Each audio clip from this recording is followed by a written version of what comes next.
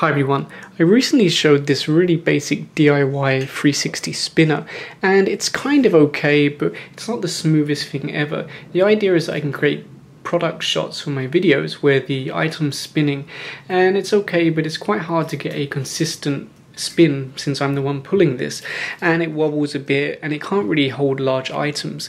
So a lot of people in the channel said I should get a microwave motor, and luckily my girlfriend was getting rid of a broken microwave, so I was able to salvage the motor. So let me show you the new one that I've made. So here's the new one. I'll turn it on. It does make a little bit of noise. Now that's not a problem for me because I cut the audio and dub over it, but let me turn it on and show you it. So you can probably hear the noise of the motor, kind of like a buzz, but like I said, it's not an issue for me. But look at how smooth that is. Now of course at this angle you can see the wire and the motor and everything, and it looks a little bit ugly, but if I angle it right I should be able to make it so you just see the product that I'm reviewing and nothing else. So let me take this off and show you what's underneath. This is obviously just the plate from the microwave itself.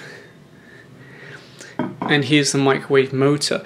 Now I did run into a slight problem with this, and I'm going to show you the weird wiring setup I've got. Let me just turn it off first. Now the great thing about microwave motors is they normally run straight off 220 or 110 volts. Unfortunately this one runs off 21 volts AC, and I don't have any spare transformer around or anything like that, so I've kind of hacked together a way of powering this thing, and it does work as expected, but it took me a little bit of playing around to get it to work. So let me show you how I'm actually powering this motor. So here's the setup. I've got my regular 220 volt AC here. Plugged into that is a dimmer switch. This is normally for light bulbs, but of course we're using it for something else today. So I put that on its very lowest setting. Connected to the dimmer is a transformer. This is 220 volts to 110, but of course it's not getting the full 220, or at least not full wave, because we've got our dimmer switch here. And then finally the motor is connected to this. So it's a very convoluted way of running the motor, but it does work. And since I already have all of this stuff, I figure I might as well use it because I don't have to buy anything extra, and I don't mind, spending just a couple of minutes setup time to connect the motor when I want to do this kind of shot. Now if you look at the motor, you'll see that it's 21 volt AC, around 2 watts, and it should give 5 or 6 RPM. So it's pretty slow, and that's perfect. If I plug in my watt meter, we'll be able to check exactly how much power it's drawing.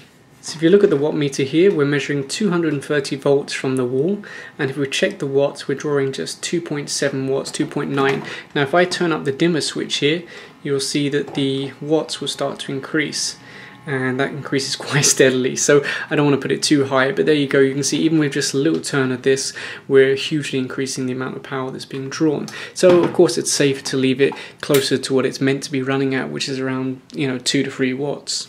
And if we measure the voltage here at the motor, you can see it's around 19 volts. So it's a little bit under voltage, but that's perfectly fine. If anything, I'd prefer it to be under voltage than over voltage. And that is AC, that's 19 volts AC going into this. So yeah, that's pretty much it. Let me set up a product, put on the light, and show you how it should look.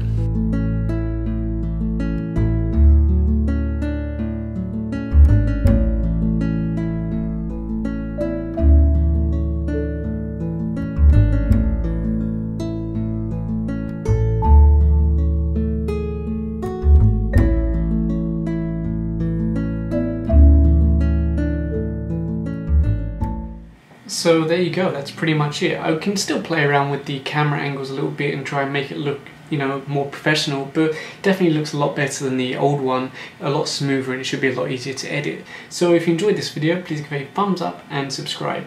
Thanks for watching.